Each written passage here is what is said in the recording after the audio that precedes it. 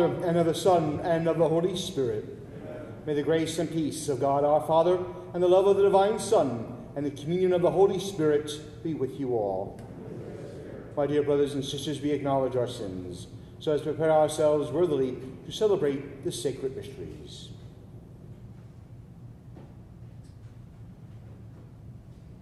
I confess to Almighty God and to you, my brothers and sisters, that I have greatly sinned in my thoughts and in my words, in what I have done and what I have failed to do, through my fault, through my most grievous fault. Therefore I ask Blessed Mary, ever Virgin, all the angels and the saints, and you, my brothers and sisters, to pray for me, the Lord our God. May Almighty God have mercy on us, forgive us our sins, and bring us to everlasting life. Amen.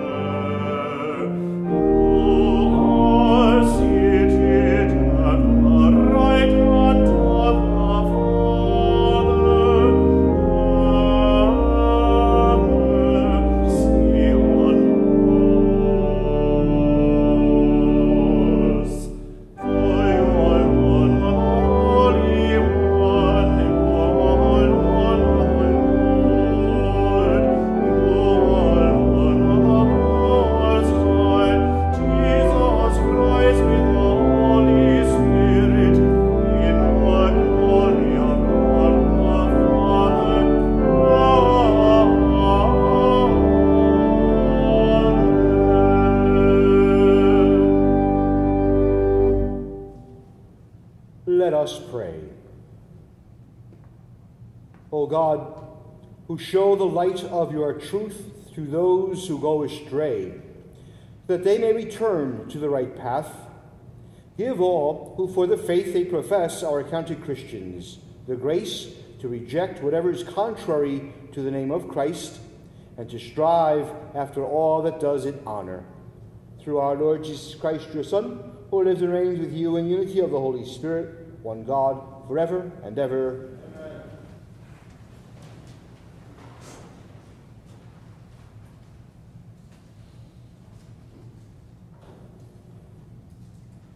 A reading from the book of the prophet Isaiah. Thus says the Lord, just as from the heavens the rain and snow come down, and do not return there till they have watered the earth, making it fertile and fruitful, giving seed to the one who sows and bread to the one who eats, so shall my word be that goes forth from my mouth. My word shall not return to me void, but shall do my will, achieving the end for which I sent it. The word of the Lord.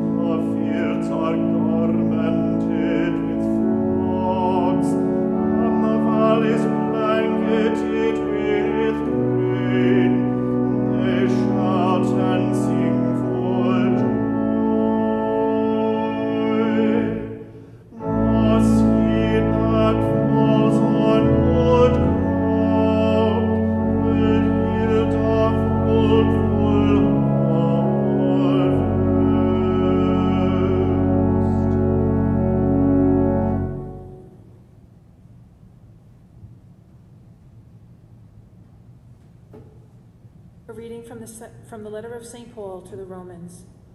Brothers and sisters, I consider that the sufferings of this present time as are of nothing, compared with the glory to be revealed for us. For creation awaits with eager expectation the revelation of the children of God. For creation was made subject to futility, not of its own accord, but because of the one who subjected it, in hope that creation itself would be set free from slavery to corruption and share in the glorious freedom of the children of God. We know that all creation is groaning in labor pains even until now. And not only that, but we ourselves, who have the first fruits of the Spirit, we also groan within ourselves as we await for adoption, the redemption of our bodies. The word of the Lord.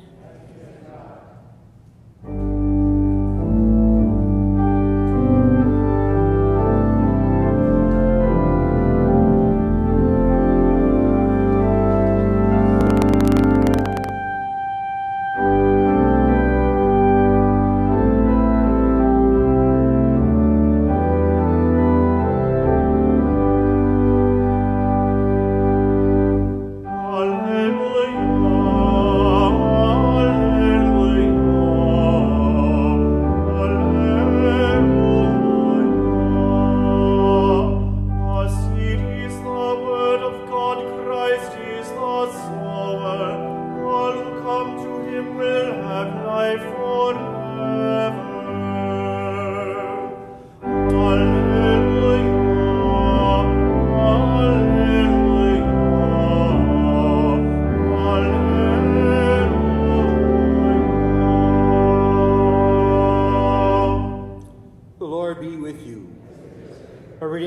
Holy Gospel according to Matthew. On that day, Jesus went out of the house and sat down by the sea. Such large crowds gathered around him that he got into a boat and sat down, and the whole crowd stood along the shore. And he spoke to them at length in parables, saying, A sower went out to sow. And as he sowed, some seed fell on the path, and the birds came and ate it up. Some fell on rocky ground, where it had little soil. It sprang up at once, because the soil was not deep. And when the sun rose, it was scorched, and it withered for lack of roots. Some seed fell among thorns, and the thorns grew up and choked it. But some seed fell on rich soil and produced fruit, 100 or 60 or 30-fold. Whoever has ears ought to hear. The Gospel of the Lord.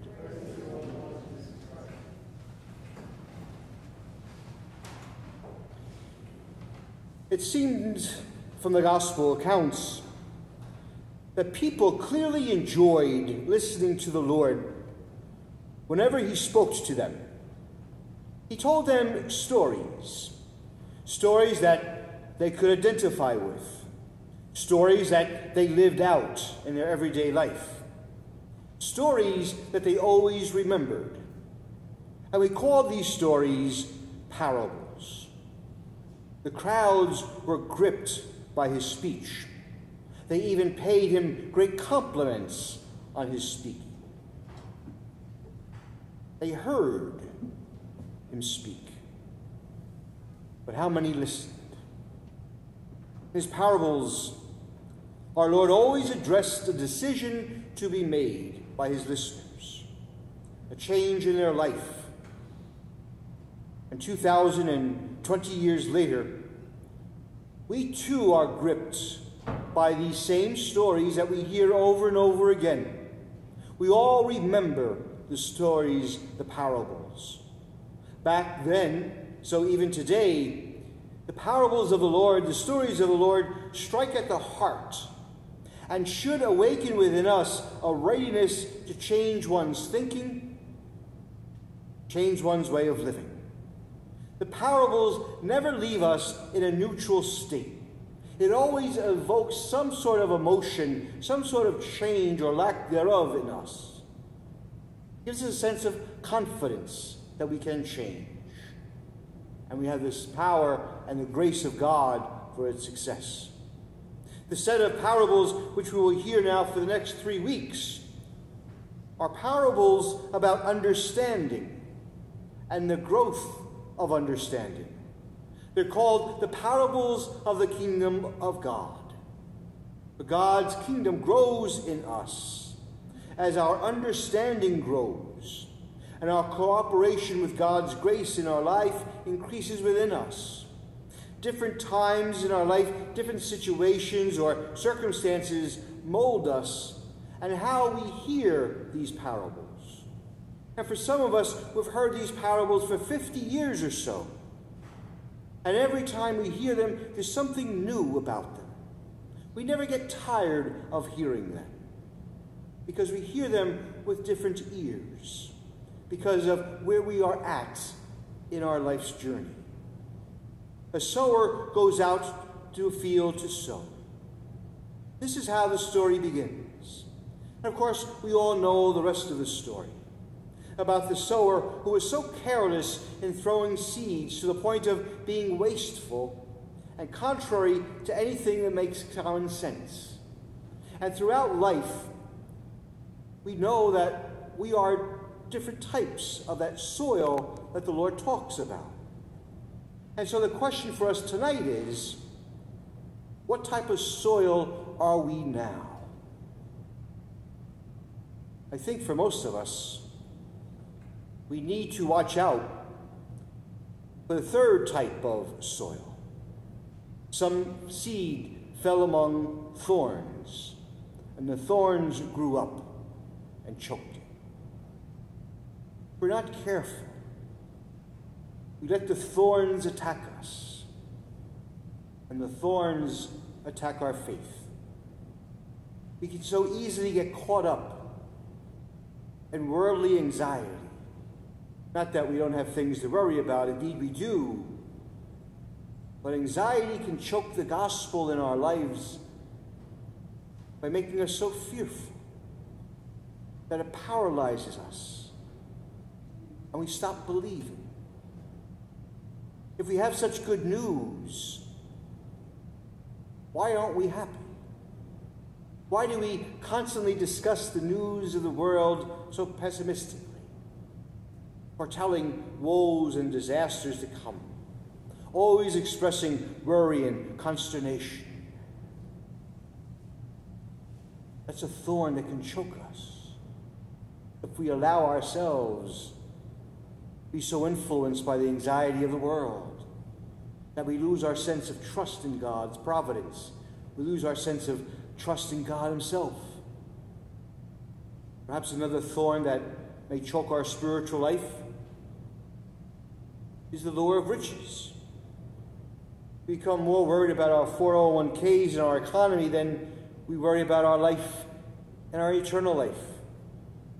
We become so absorbed in making money and watching sports and eating good food or pursuing hobbies.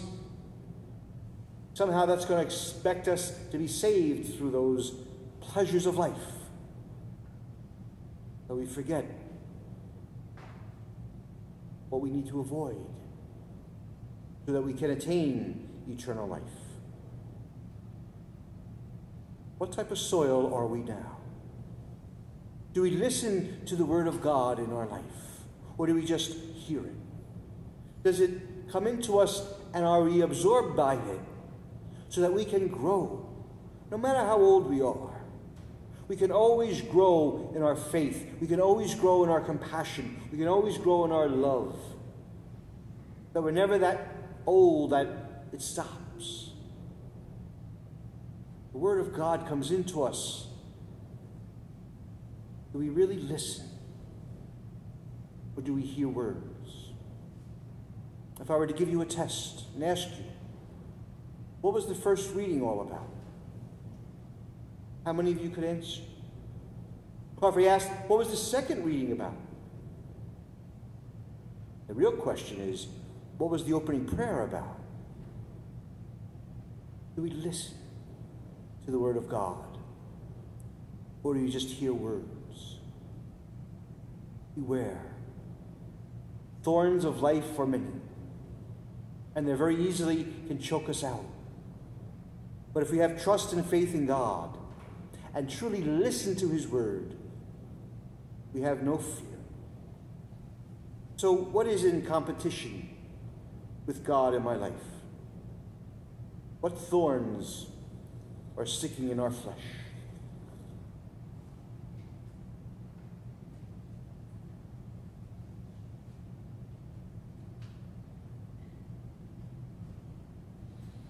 And so we stand now to profess our beautiful faith.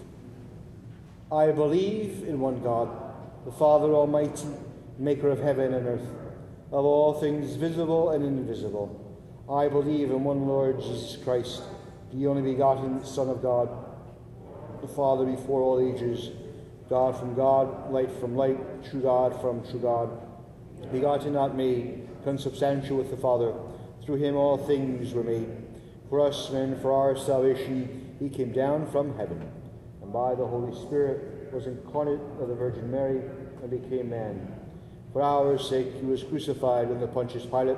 He suffered death and was buried, and rose again on the third day in accordance with the Scriptures. He ascended into heaven and is seated at the right hand of the Father.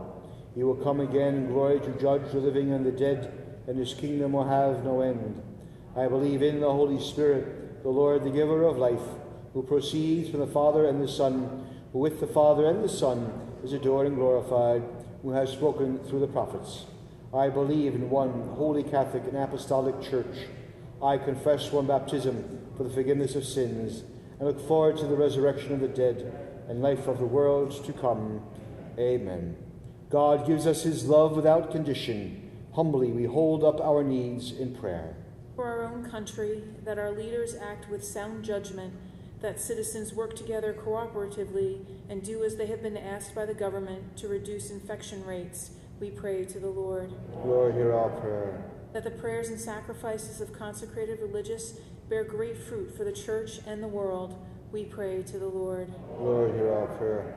That those who suffer from physical and spiritual hunger be filled with healing goodness, we pray to the Lord. Lord, hear our prayer. For the souls of all the faithful departed from our parish who have gone before us in faith and love, may they receive the reward of their goodness. And let us remember in a special way at this Mass Connie and Brita O'Sullivan. We pray to the Lord.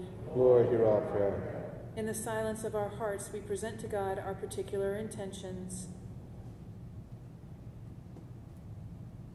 We pray to the Lord. Lord, hear our prayer.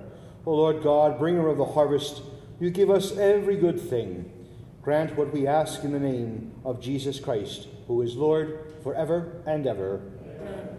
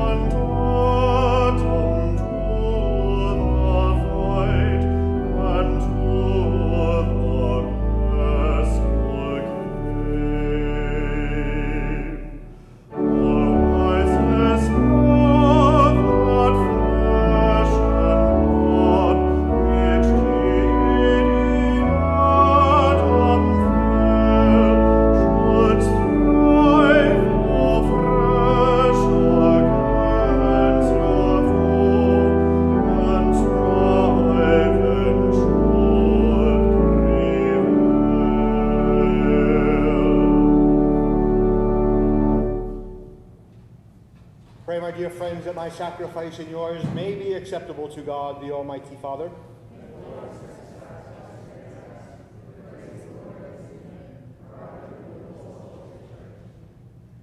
Look upon the offerings of the Church, O Lord, as she makes her prayer to you, and grant that when consumed by those who believe, they may bring ever greater holiness through Christ our Lord. Amen. The Lord be with you. Lift up your hearts. Let us give thanks to the Lord our God. It is truly right and just, our duty and our salvation, always and everywhere to give you thanks, Lord, Holy Father, Almighty and eternal God.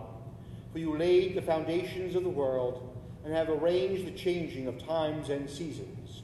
You formed man in your own image and set humanity over the whole world in all its wonder, to rule in your name over all you have made, and forever praise you in your mighty works through Christ our Lord. And so, with all the angels, we praise you, as in joyful celebration we acclaim.